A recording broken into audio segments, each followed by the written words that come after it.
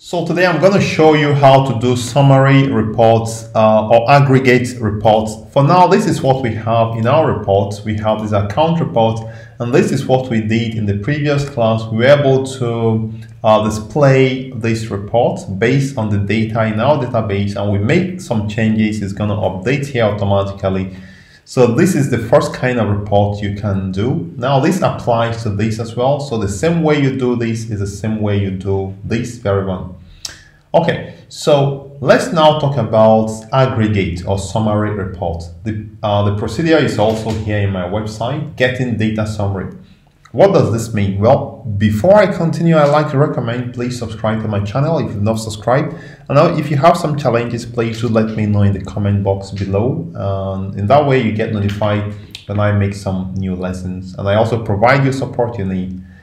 Now, if I go to this place, most of the time you want to see a summary. For instance, you have this employee list. You want to see how many employees are from different countries. Now, generally, this number of employees per country is not entered in your database. So you have to kind of write a query to actually automatically count the employees by country. That's what I'm going to be showing you how to do.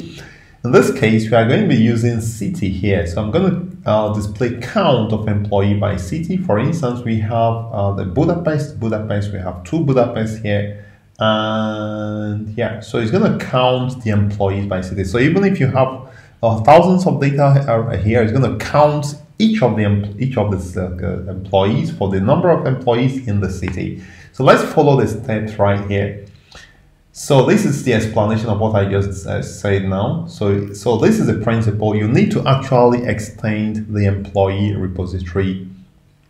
And now when you go to the employee repository, you have to write a native query, because normally to get aggregate or summary, you need to write SQL query. That is actually the easiest way to do it. So let's go to the employee repository. So I'm going to go here to HR and go to the employee repository. So I'm going to extend this repository to actually return the list of count of employees by country. So generally, this repository returns list of employee, but since we are getting a list of employee by country, that will be list of objects. So it's going to give us, for instance, actually list of employee by city. So it's going to give us Oga City 2, Budapest 2, Asaba 2, or 1, Lagos, and so on. So it means we don't have this object made up of two fields. So we're going to just call it object, right? So instead of calling it list of employees, we call it list of objects, because for now we don't know the makeup. Exactly, the makeup of the object is not employee, but some other kind of object that we don't have as a model. Okay, so having done this, we are now going to fetch this data, this get count by country, in the report controller and send it across to the page. So I'm going to the report controller now. So I'm going to call this repository to give me this data, and so I can send it across the page. So report controller is going to be this. So as the same way I'm sending the transaction, I'm also going to be sending the get count by country. So it means I'm going to auto-wire the employee repository here as well. So I'm going to say auto-wire private employee repository, and so here I'm going to just add model.addAttribute, and I'm going to call it I think I call it employee count, something like that. And it's going to be employee repository that gets get count by country, as you can see right here. Okay, so this is now sent across to the account page.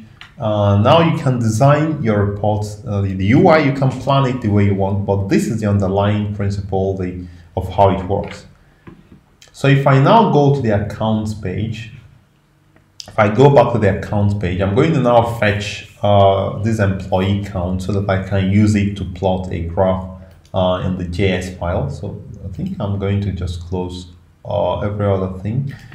So I'm going to the resources. I'm going to my template and reports. So a report here, I'm going to this page. There's a page we are working on. So in this page, we are now going to fetch the list of employee the same way we have list of transactions.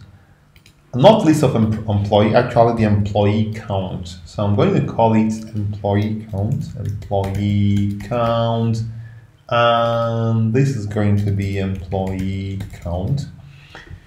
Now let's use this employee count to plot the bar chart. So if I go to the custom reports, now we have donut. I don't want to use donut. We have line. I think we can use either pie chart. No, not pie chart, but we can use this bar chart. Okay. So now first let's let's first console log this employee and see what is there. So I'm going to say console.log. I'm going to say employee count. So let's see what is there first so that we now know what the X and Y values will be. So I'm going to run and let's take a look at this employee count. Okay. So if I go back to the reports here, I'm going to report home, I'm going to log in, and I'm going to account report. Now let me display my console so that we can see the structure of this. So this is an array.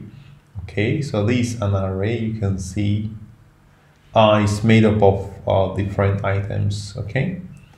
Okay. So let's go fetch the first item and the second item. So let's see this 0, 1.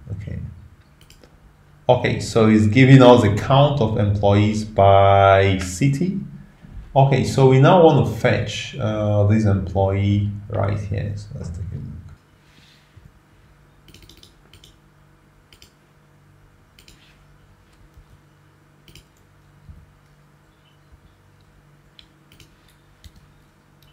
Okay, so here we use the same principle we use. So we are going to map through the employee count and retrieve the X values. I think the X values should be, so the 0th item, let me see. So I have, this is, let me just refresh this one more time. Okay.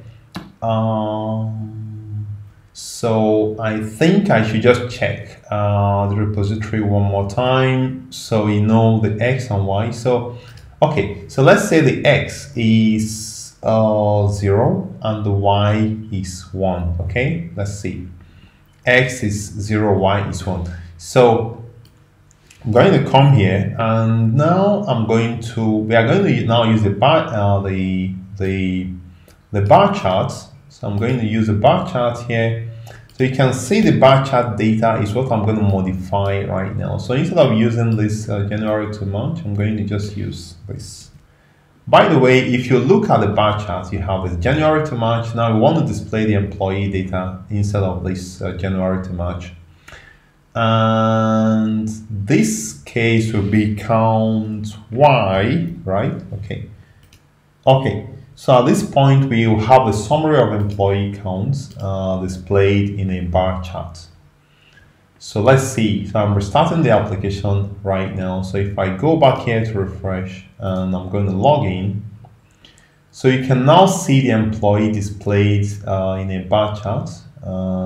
As you can see, there are some very long ones, that's existing ones. So if I go back here, they just change this one to 1, to change to 2, to change this one to 4, to change to 3, to change to 1, 5, 2. So it will make sense at this point. So I'm going to stop and rerun. So at this point, it will make some sense. So if I go back here and refresh, let me just take out this and re-log in back, you can see now that it makes some sense. Okay. So you can see 5.0, we have 4, we have 2, we have 1, Yeah, so this is basically how it works.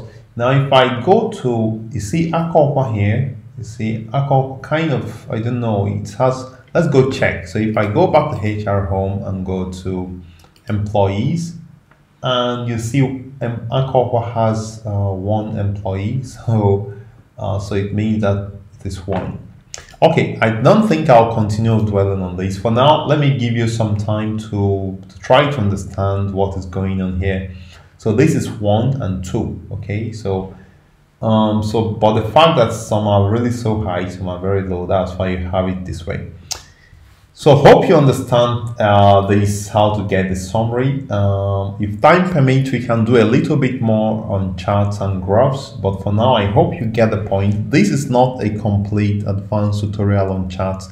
When we do FleetMS version 3, we are going to be using some other libraries to be able to integrate graphs and charts in Angular framework. I don't really want to waste my time here doing these graphs here, but I hope by now you should be able to arrange a dashboard. So there's a dashboard. You can actually arrange it the way you want using bootstrap cards, and you can also get some of this from homepage and put it right there. You have every details you want in your dashboard. So you need to design actually your dashboard the way you want it.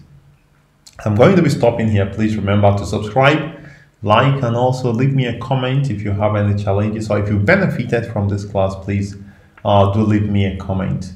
So let's see in the next part. I remain Kindson the Tech Pro, and I'm always there for you.